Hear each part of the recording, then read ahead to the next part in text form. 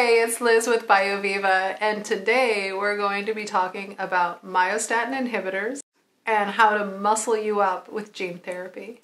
So sit back and take a listen.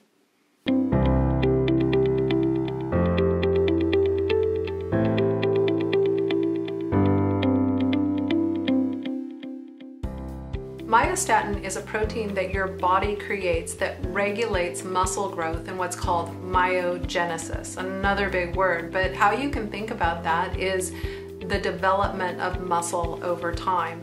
So myostatin actually regulates your muscle growth, and so when you're young it keeps you from getting overly huge, and unfortunately though, as you get older it actually inhibits your muscle's ability to grow past a certain size. When we talk about a myostatin inhibitor, we're actually talking about blocking myostatin so that your muscles can grow bigger than they would under the regulatory control of myostatin. So the myostatin inhibitor that we use at BioViva is called Follistatin, and this is the one that we're looking at and analyzing it. So Follistatin creates a protein in your cells, it's shared into your blood, and then it blocks myostatin, giving your muscles the ability to grow once again. What would be the benefits of this? Why do we want to pump you up? Well, an aging population suffers from something called sarcopenia and frailty. That just means muscle loss over time. Myostatin is blocking your body's ability to grow muscle, and so therefore you become more and more frail. And many people have had someone in the family who's fallen down, broken a hip, had an injury just because they weren't strong enough to actually maintain their body's balance.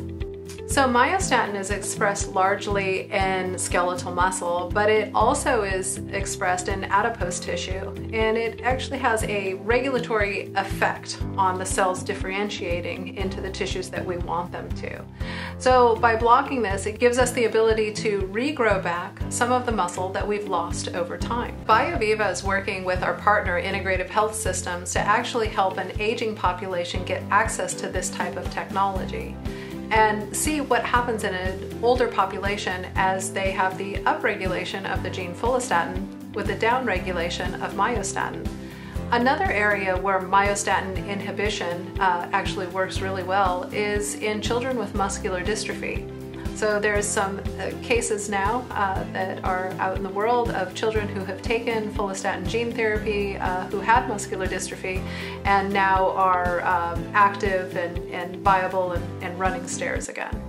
So follistatin is actually a really great gene therapy because we can target it towards the musculature. We can actually use vectors that ensure that it goes to specific tissue types. We believe that it will be helpful for patients with sarcopenia, an aging population, and in type 2 diabetes. Thank you for watching the video about myostatin inhibition today. I hope you enjoyed it. I hope you learned a lot. I hope you're excited about your genetic future. Please like, follow, and share our information. You can go to these links over here. You can click down below. I hope that you have a genetically superior future.